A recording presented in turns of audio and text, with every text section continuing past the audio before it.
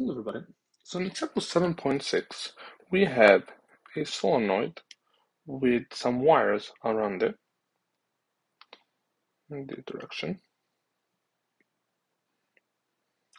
Okay, and the current flows in this direction. So here, of course, it's gonna go out.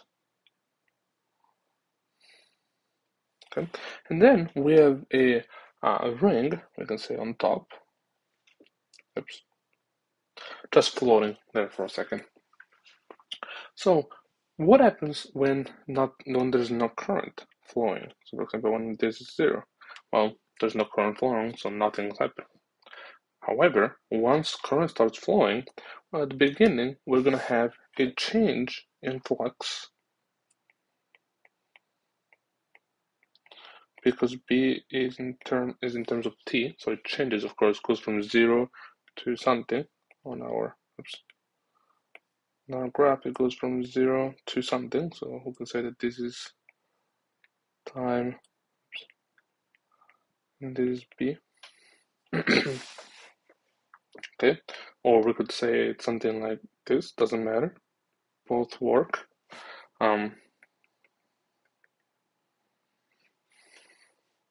So once we have a change in flux, of course we know we're going to have an opposite EMF induced inside the ring that we have here on top.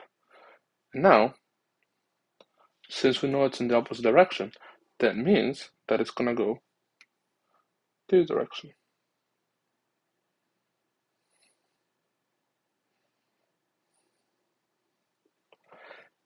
And now, of course, since, now we know that there's going to be a magnetic field going this way, okay?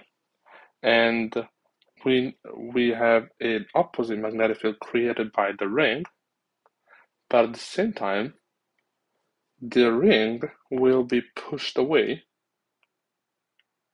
Upwards. I don't want the arrows like this, upwards, because we're gonna have a current that is in the opposite in the loop in the ring. We're gonna have a current that is opposite to the current in the solenoid.